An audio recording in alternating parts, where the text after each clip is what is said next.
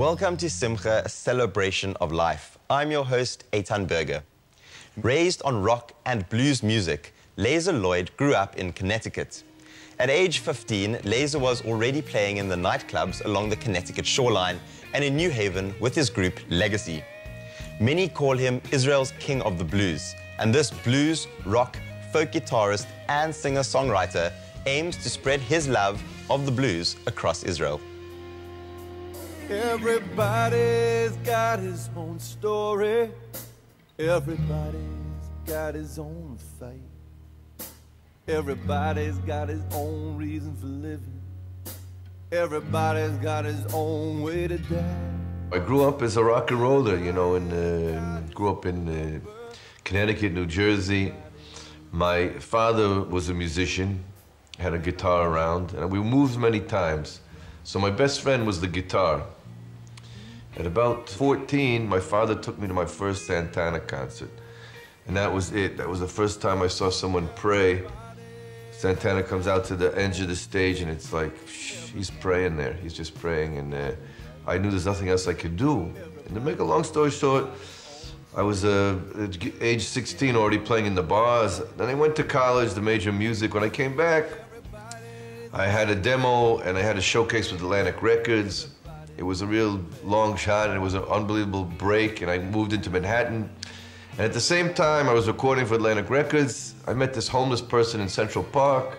It's a whole story, it's a whole Megillah, as they say. And he told me, I started speaking to him, he says he's Jewish, he says he prays every day, where they need a minyan, where he sleeps on the street. Anyway, I went to check it out. 2 weeks later, I found myself playing a concert with Rav Shlomo Carlebach in the middle of Manhattan. This is 1994. And so he really just liked the way I played the blues to his music, and I just really liked his persona. It was like, wow, first time I really felt I met a real hippie. So he really felt authentic, like real love, but also had something spiritual going on there. It wasn't just looking for a good time or, you know. And I was blown away by his stories and the whole teaching. So he said, come on, you got to play with me in Israel. I said, what, are you nuts? I'm recording here Atlantic Records. I got, you know, the whole thing happening. He says, no, brother, you got to... This is what he did for a lot of people. He didn't tell them to go to Torah or make tshuva. He just knew if he could get them to the land of Israel, the holiness of the land would do it. So he got me to come to Israel, and I've been here ever since. And but I kept going with my blues and rock and roll because this is what I really love to do and know how to do, and this is the music that really moves me. I've just added the spiritual content into the puzzle. Got his own blues.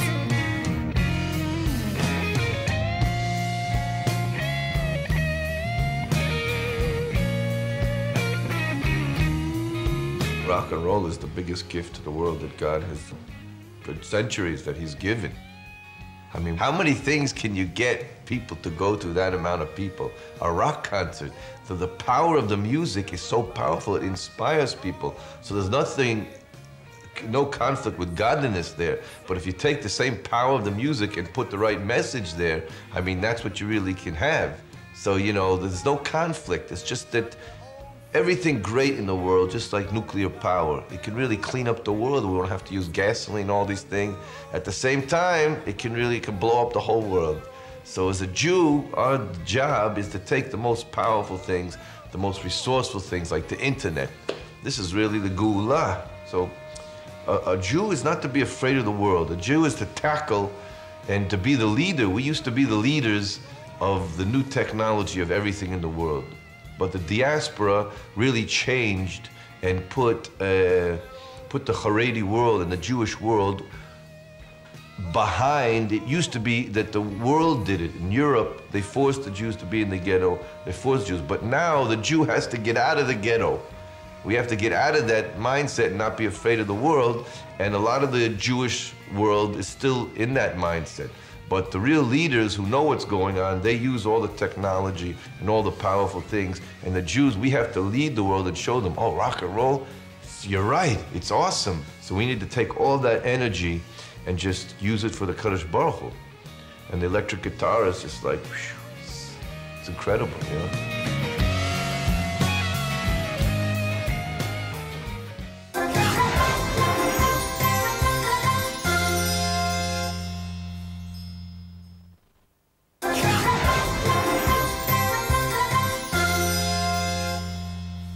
In recent years, Lazer Lloyd has shifted his focus to a new project, the Lazer Lloyd Blues Band.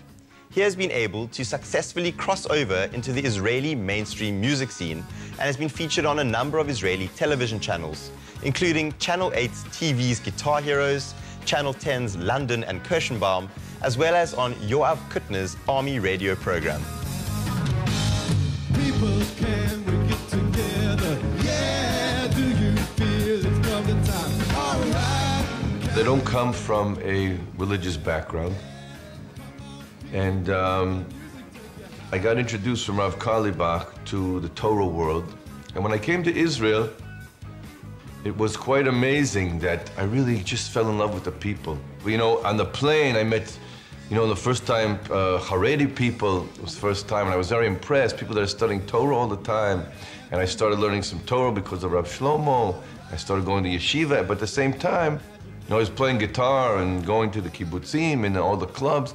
But all of a sudden, I saw that it was a major problem. I was very surprised. I was shocked because I had just come from America and living in Manhattan, where you go on the subway train, and in 3 blocks, you see maybe 120 different religions, ethnic groups, and everyone's sitting on the train, and all my friends are diverse, and I just learned to get along. And here I come to Israel, and I realized, wow, the Israeli people and the Jewish people in Israel are so dysfunctional. It's a really dysfunctional family. I said that really everyone is so great, but I was just so hurt me when I heard the way they talk, each one about the other. It's like really propaganda, like when I was in Russia, in the US in the 70s with Russia. It's like, you know, you talk to someone on a kibbutz and what he thinks of someone who's Haredi, it's like super propaganda. He has no idea. And when you go, when you're Meir Sharim and you hear them what they think about someone in Tel Aviv, it's like you think you're between 200 years ago in Budapest or something, like in the times when the Enlightenment started.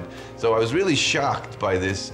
And I just said, you know, I just can't sit on the sides. I have to go out and try to put the Jewish people back together and help educate them that really, listen, Am Yisrael in all its branches are so beautiful, but we got to get over this thing and we got to really find out who we really are and not from the media, you know. The media does a real good job at making money, and the way they make their money is, you know, one of the most motivating factors to get people to watch TV is hate and fear. So there's a lot of propaganda, and the same thing I think is promoted in the Torah world, is hate and fear is promoted there. And they keep people scared, they tell stories, but when they just go out, you know, people say, you know, you meet the Jewish people are so beautiful in all the shapes and sizes, and we really can't survive if we're not going to be together. Because the Torah world, the Jewish people have never survived just by studying Torah. It's never written anywhere, and we've never just survived only having an army. And for sure, our job in the world is not only to bring high tech to the world. That's not what Hashem needed the Jewish people for, even though we should be directing high tech in a positive manner. So I said with this song, you know, listen, I have to get all the different people who I am exposed to and I get a chance to play for every day. Ha'am sheli chi gadol chi katan Ha'am sheli chi chadash chi yashan Ha'am sheli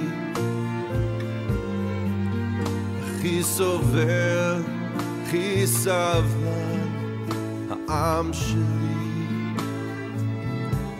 ze ha'am sheli. Not many artists, like you have Israeli artists who their main people are to play for Israelis, secular Israelis, or people who play for Mizrahi, Misorti people, or people who play only in the Haredi world. And I'm very blessed that I play for all these type of people. And I live with the Haredi people in the most, what you would say, ultra-Orthodox neighborhoods for many years. And at the same time, I was still playing at the clubs at night in Tel Aviv with the most secular atmosphere, and really it's just the same people, just different costumes. And there's really a lot to be learned in a lot of places. There's a lot of things we have to learn from this Torah world, that even though it's so different for me, and I don't want to try to be like them, and we don't have to try to be like each other, but we have to learn what we need to learn from each other. I was just amazed living in the Hedy, like a Meir Sharim neighborhood in Ramat Beit Shemesh Bet. There's just so much to be learned from those people. The Yiddish, they've really captured something by protecting themselves, while at the same time, they for sure don't have all the pieces of the puzzle for the future of Am Yisrael. And at the same time, I'm just really amazed. It's just beautiful the way that Israeli people have built the country in, 65 years. How it's just amazing to me what they've been able to do, and the high tech. And you see an average Israeli that by age 20 has been in the army and everything. There's so much. I'm really in awe of them. I'm really in awe of them. When I think of myself, when I go back to America and see a 20-year-old American, what he's done, and when you meet an Israeli that's finished the army, and it's just amazing. But we have to put the pieces together. So this song, Am Sheli, is just praising how great all the Jewish people are in all their sizes, and just to get mutual respect. And I'm fighting hard on this on a daily basis, and I think there's a lot of progress being made, but we have a lot more to go. And we're in danger if we don't get it done.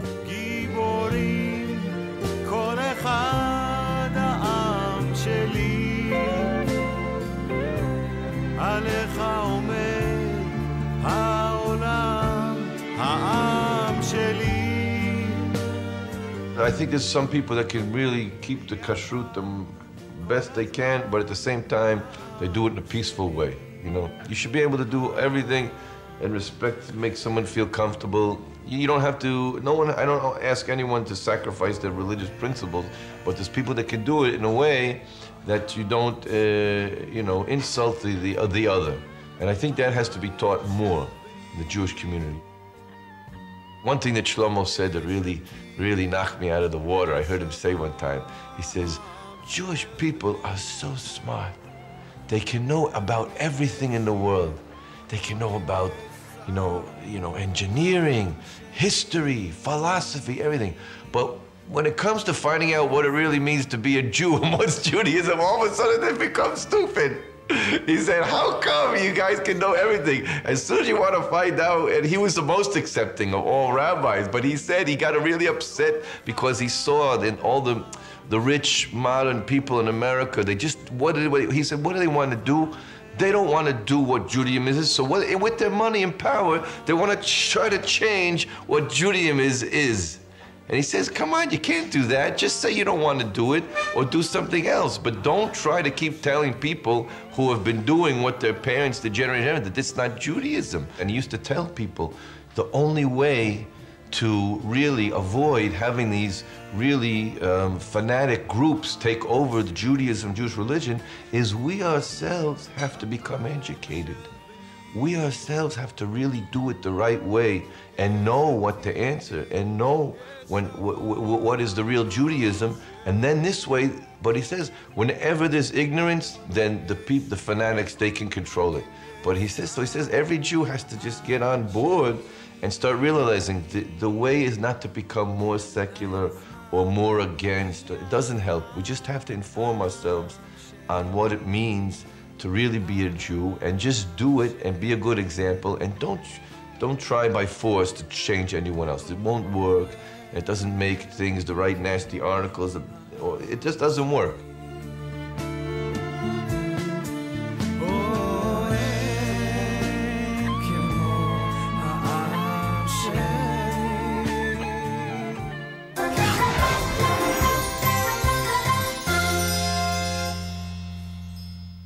Continuing with our series Shtetl by the Sea, this week Hedy Davis takes us on a guided tour of the beautiful Muizenberg Synagogue.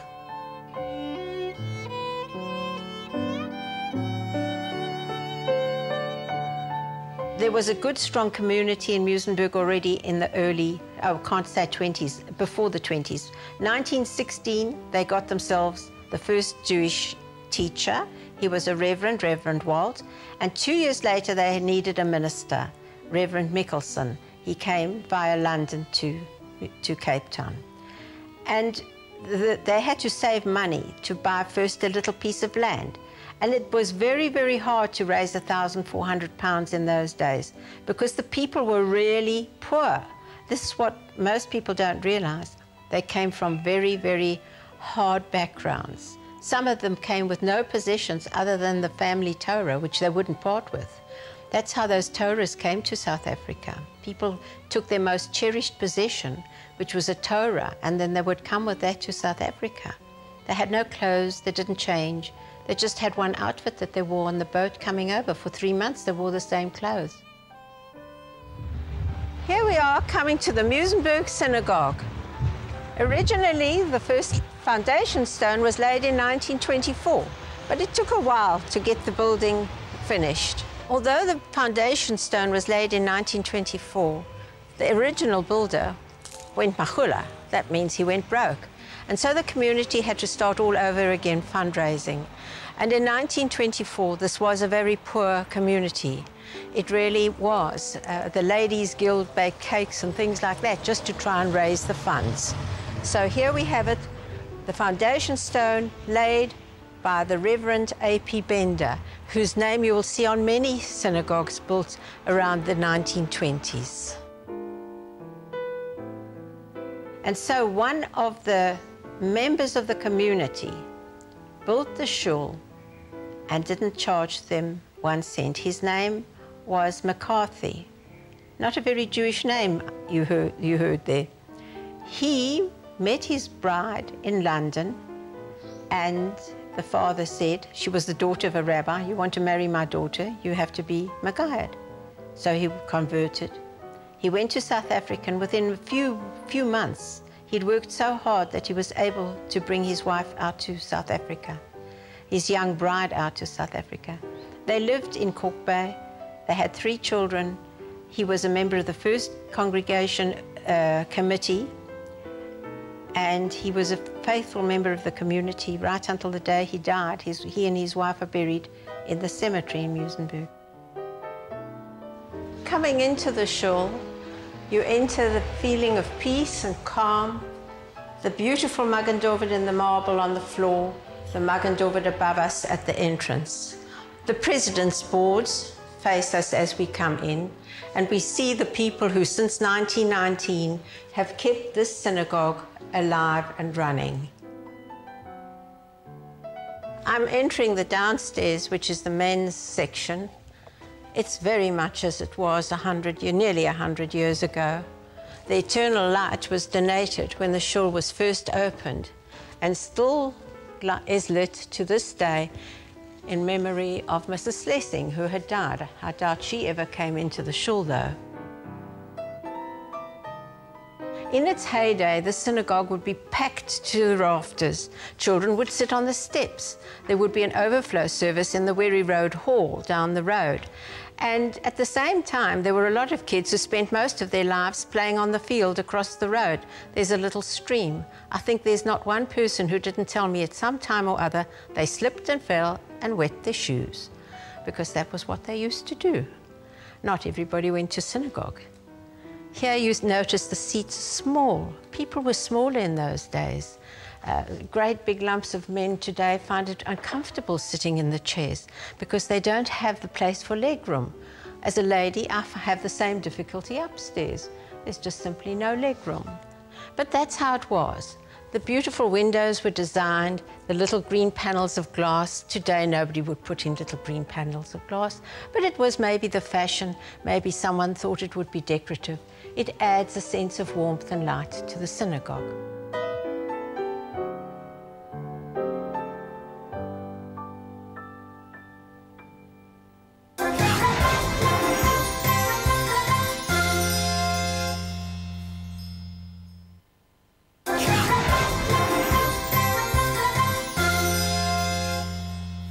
At the turn of the century, before the establishment of the Muizenberg Synagogue, there were no facilities available for Orthodox Jews in Muizenberg.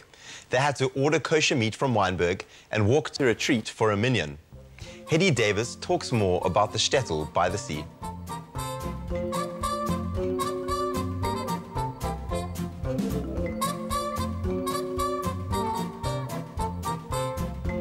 The shul didn't keep rabbis very long. There was a Reverend Frank, though, who came in 1924 and worked for that community for 40 years. And he was kind of the backbone of the synagogue itself. This beautiful little synagogue never had a great choir. Choir masters came, choir masters went, until they had Reverend Goldwasser, who was a refugee from Germany, and he was there for about 25 years. There was a time there was a real need to get a rabbi, and Chief Rabbi Abrams suggested Rabbi Weinberg. He was from Oxford in England, and so he came out in the early 50s with his wife and 2 daughters. He stayed until 1961-62. We have the ark over here that was originally quite a bit forward and was rebuilt during the late 50s, or late 50s, I think, when it was decided that they would be able to put more seats for the women upstairs, and so they pushed it out towards the fence. A very interesting item is this stender. We call it a stender, a place to rest your book. And it was given to the synagogue many, many years ago in memory of the son of Reverend East. The son was drowned in 1909, and this stender is used to this day by people who stand here and pray.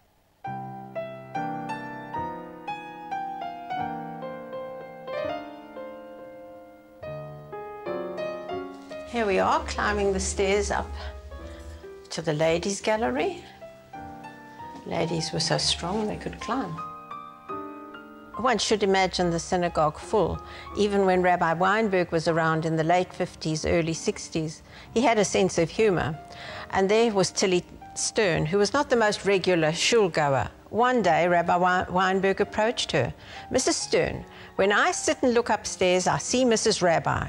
When Mr. Barnett looks upstairs, he sees Mrs. Barnett. When Abe Shapiro sits in the box, he sees Mrs. Shapiro. And when Bertie looks up," Mrs. Stern interjected at that point and said, "he sees Mrs. Rabbi, Mrs. Shapiro, and Mrs. Barnett." That is believed put an end to the rabbi's attempt to turn Mrs. Stern into a regular shul goer.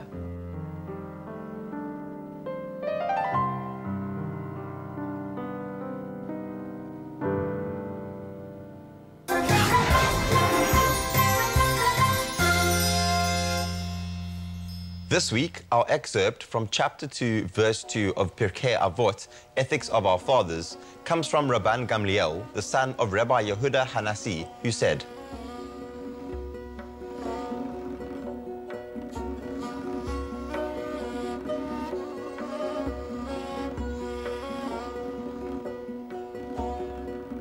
"Those who work for the community should do so for the sake of heaven, for then merit of their ancestors shall aid them, and the righteousness shall endure forever. And you, says God, I shall credit you with great reward, as if you have achieved it." Sadly, that's the end of this week's episode of Simcha. Thank you so much for joining us. If you'd like to catch up on any previous week's episodes, log on to our website, www.spiritsister.co.za. From myself, Eitan Berger, and the whole team here at Simcha, have a great week and goodbye.